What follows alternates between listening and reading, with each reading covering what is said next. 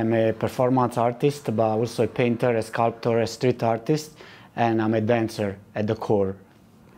I think art is actually, you know, whatever you manifest, let's say it's a painting, it's a poem, and art goes beyond.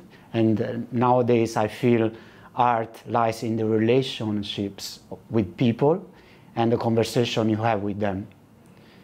And also what that conversation open up for you and what you open up for them. So we deliver to each other new gate to open and keys to open them wide. That's how I see it. The responsibility of an artist is to give the key to people, but also to be able to open yourself as well when someone delivers to you the key.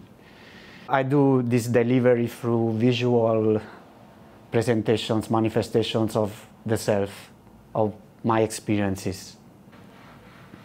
There are lots of colleagues who don't feel their responsibility and take maybe the artwork very lightly, which I respect. But on my way of dealing with art, I feel really responsible about what I'm delivering to people. There must be some kind of lightness, and I think I put that lightness with the humor, but talking about very serious matters. Very serious matters love can be a very serious matter. Love is actually a very serious matter because we don't know how to love. We are experimenting it, sure, but we don't really know how to deal with it because that's a very powerful weapon, love. And that's what could solve the problems of the world, but because of the fact that we don't really know how to work with this important tool, which is love, we do strange things, bad things, or the world goes really bad. We don't know how to treat the earth, we don't know how to treat each other even. We don't even know how to give a direction to the mind, because the mind still gives you a lot of solution options that sometimes are really superficial and irrelevant. So it's up to us to make the selection of what is good and what is bad. And the mind and the heart, they're connected. Sometimes we forget. And when these two things come together is when we can really take a good decision.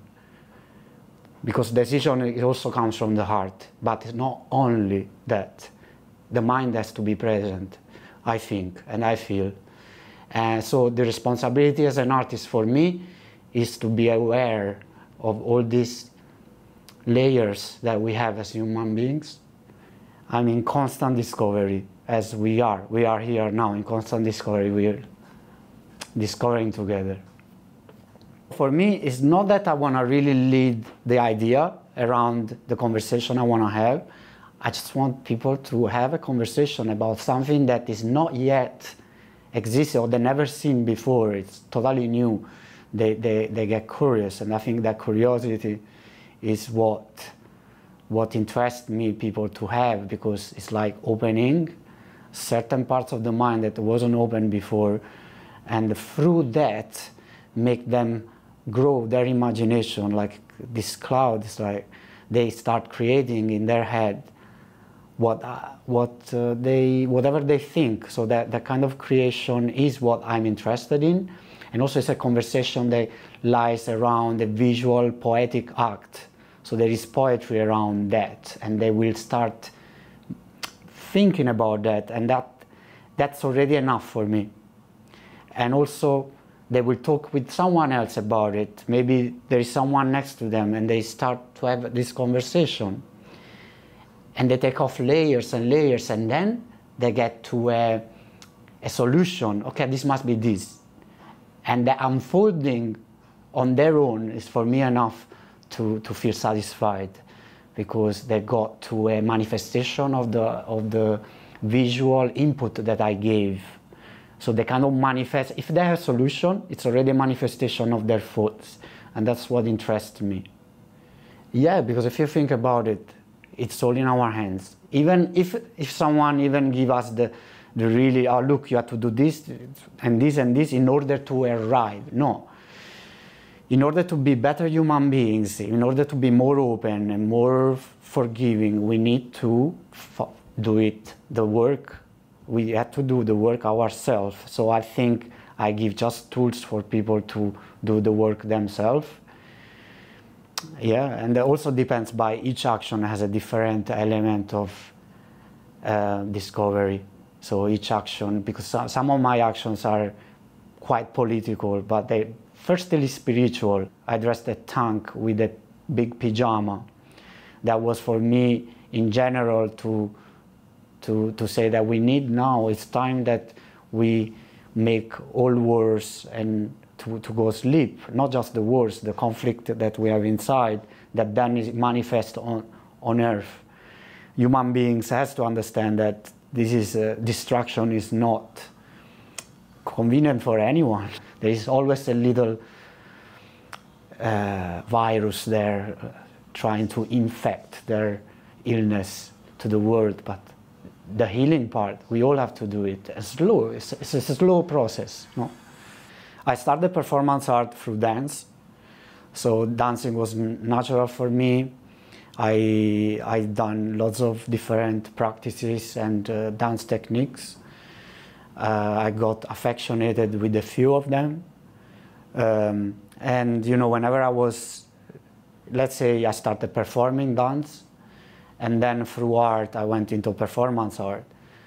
But I also, sculpture kind of made me a performance artist because it made me very aware of materials, possibilities.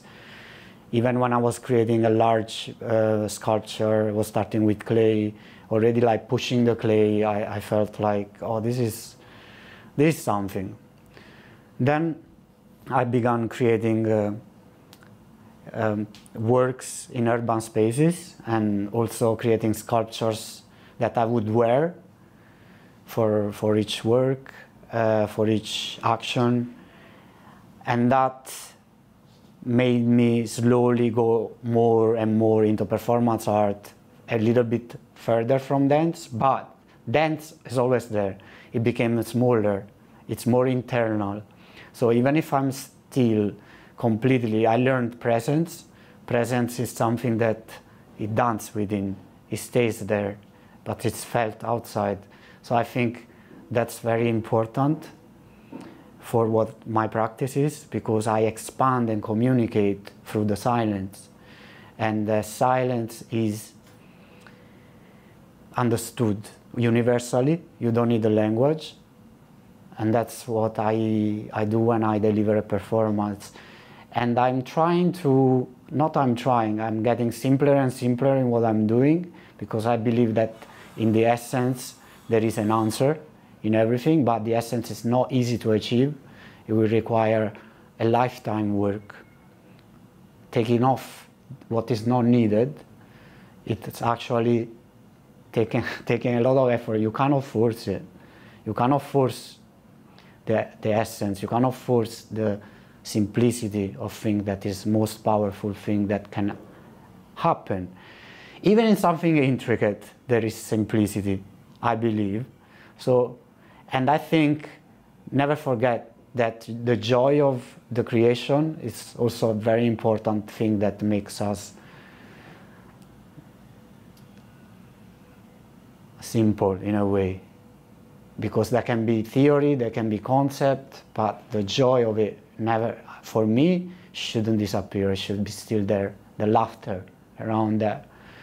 So, I'm a very serious performer, but I do a lot of ironic, I'm quite ironic. Sometimes people laugh when I do something, because maybe visually can, you know, when they see the ice cream, but then they see also the suffering behind it, and I'm very interested about that, because that's part of all collective experience that we have as human beings.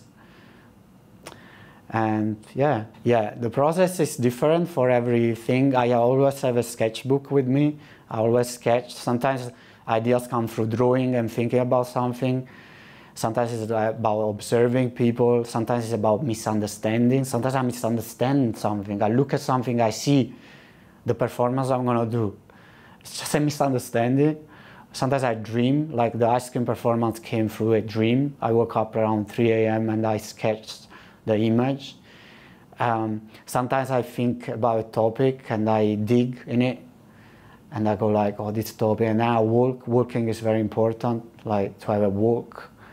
And observing, putting on paper, thinking about the topic, talking to people. Sometimes I need to talk to people to ask them, especially when it's something not really related to my country and my upbringing. I need to talk to people. I need to feel their experiences about stuff.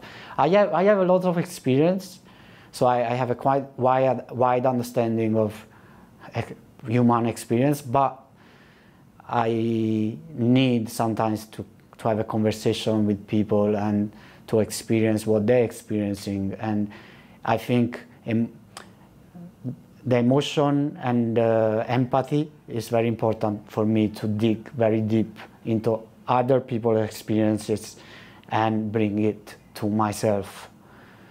So it's many ways, as you hear it. Drawing is a big thing. Also painting sometimes help me to discover new performances. I'm nowadays thinking about next, what's next? And I don't know yet, but it's coming. It's forming itself slowly. Regarding your question about how I feel about the empty moments, if there is one, when there is one, it's kind of scary sometimes, but you know that it's a process, so it's not that scary at the end of the day. It's actually something that we should all know that exists, and it's part of the process, because nothing is filled up all the time. Like, there is emptiness, and the emptiness is very important. Even if you think about socializing, it's so cool socializing, but at some point you feel drained and you feel like you need that time for yourself, that recharge time to be on your own space with yourself. And I think that's very important, and it also reflects what I'm talking about art and that pause you get. You need that time of nothingness, daydreaming. Otherwise, it doesn't work. You need that. And of course, you can have very prolific periods where you work like crazy, but at some point, you need to recharge, you need to stop. I'm also a Vipassana meditator, so that requires you to be still, not moving, just focusing on your natural breath for a long period of time. And that taught me a lot. It taught me to just observe without action, no judgment, equanimity. And that taught me a lot. It taught me a lot. It taught me also to increase my own presence, which is something very abstract, but it does exist. I said this a few times. For me, art is a sort of religion, because I believe in the power of art as Mother Nature somehow, because nature is a creation, beautiful. It created incredible things, like incredible things. Also how we function, how we think, how we grow, how we develop, how plants work, how animal works. This is all like incredible creation that cannot be. Artists try to imitate that. They achieved great things. Now digital art is trying to imitate human experience. It's creating beautiful things. And I believe that art can grow us as human beings, and also it makes us creators a little bit. If there was a creator out there, we actually reflecting that creator, we mirroring that creator. So we are reproducing what Mother Nature is doing, what it did, and it's constantly transforming, as art is transforming as well. Art is also transforming. It's not anymore about painting or sculpture. Yeah, it's still like that, but it's changing. It's transforming, it's widening, it's becoming huge. It kind of embraces all of us. I feel that's why I feel responsible as an artist. I'm a kind of messenger, but I don't.